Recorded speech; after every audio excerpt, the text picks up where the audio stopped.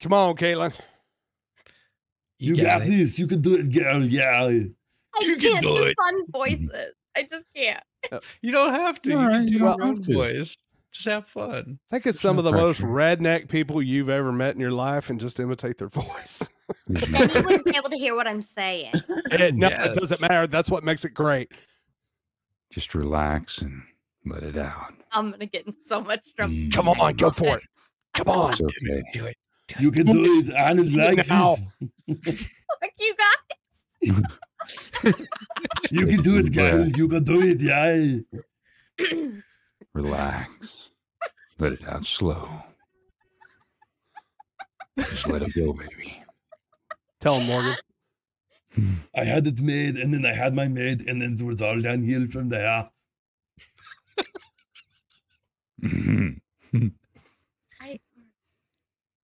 Chapter 13.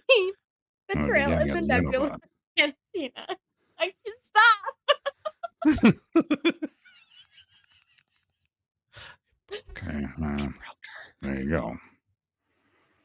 As the trio entered the mouth of the colossal cave, they were enveloped in darkness so dense it felt like swimming through a vat of tapioca pudding. Their eyes strained to adjust to the lack of light, but faint glimmers from the luminescent mushrooms dotting the walls offered a feeble illumination. Yeah, man. The cave was a labyrinthian maze with narrow passageways that twisted and turned like a pretzel shaped by an overzealous yoga instructor. Oh, we'd like to twist you up like a pretzel. Amelia's heart pounded in her chest as they cautiously ventured deeper, the anticipation of what awaited them becoming almost unbearable. In this eerie underground world, the air was thick with the odor of damp earth and the faint scent of stale hot dogs. Wait, is this New Orleans? The ground beneath their feet was uneven and slippery, causing Alicia to stumble and grab onto Eris's arm for support, unintentionally sending them both into an undignified shuffle. It was moments like these that reminded them, even in the face of danger, that laughter could mend the cracks in their spirits. As they crept further into the cave, whispers of treachery echoed off the walls, infiltrating their thoughts like a mischievous parasite. Eris clenched her fist. The memory of Bobby Bologna's betrayal still fresh in her mind. She couldn't shake the feeling that they were being watched, that lurking eyes were tracking their every move. Suddenly, a haunting melody drifted through the air, the ethereal notes resonating with a yearning for something else. Amelia's ears perked up, recognizing the tune as the melancholic melody of her childhood lullaby.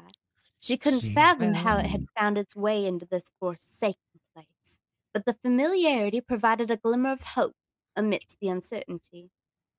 The cave narrowed into a claustrophobic passage, leading them to a small chamber bathed in an otherworldly glow. In the center, a gigantic crystal pulsated with a soft, ethereal light, casting dancing shadows on the wall. Its presence was mesmerizing, drawing them closer with an inexplicable force. As they approached, the crystal's glow intensified, illuminating their faces with a spectral brilliance. It whispered promises of power and redemption, but Amelia's instincts told her to proceed with caution. She couldn't shake the feeling that this was a pivotal moment, which choices made would shape the course of their adventure. Yes, girl. And with that haunting thought, Chapter 13 came to an end, leaving our heroes standing before the pulsating crystal, their hearts filled with uncertainty and determination. Well, it's pulsating with something, all right. Well, it's pulsating. Just squeeze it a little. Is that what I had?